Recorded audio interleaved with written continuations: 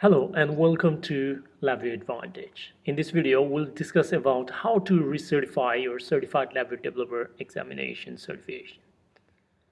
Now, if you are aware, CLD certification has a validity period to ensure the quality and the competency of the developer. So if you haven't seen the earlier videos, you can watch the different certifications that are available from National Instruments for the LabVIEW, as well as different types of certifications and how to recertify them. So there are many different ways you can recertify. One of the method is to resit the entire 4-hour application development examination. The next method is recertification by points. You can also view the video related with that in the same channel.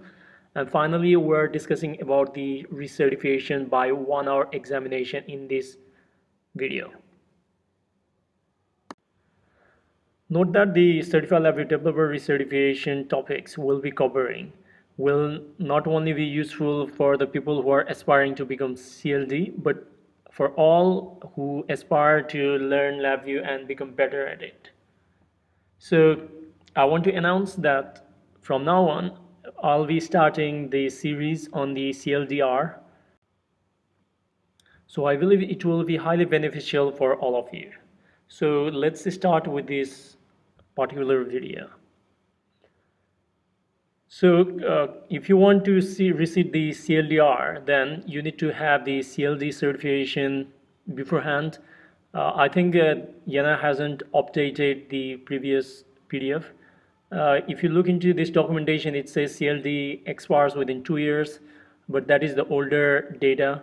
Now CLD has the validity of 3 years. If you want to receive the CLDR examination, then what you can do it is you can either go to the Pearson VIEW website and then arrange the exam for yourself, or you can contact the NI branch office in anywhere in the world. Now the next thing is CLDR is going to be only 1-hour examination rather than 4-hour examination, which requires the application development. The pass marks is 70% again. And if you look, the topics covers a lot of ground, which will ask you about how to use the architecture, project, events, error handling, debugging, performance timing, recursion, reentrancy, testing, calling external code, shared variables, VI server, file IO, and new features. So there is a long description on that one. I'll skip that a little bit. So if you want to summarize, you need to have the mastery over the LabVIEW Core 1, Core 2, and Core 3 NI trainings in order to sit the CLDR. Because CLDR is going to cover a lot of things, and it is basically designed to test your experience as a LabVIEW developer. So we'll go into the sample exam. I won't cover any of the questions right now, but you can look forward to 40 questions in the sample exam that I'll help you solve it.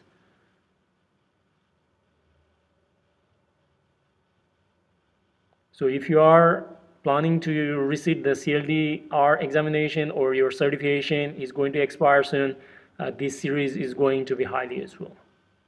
I hope you like this video. Please like, share, and comment on this video, and do not forget to subscribe to this channel for future LabVIEW videos.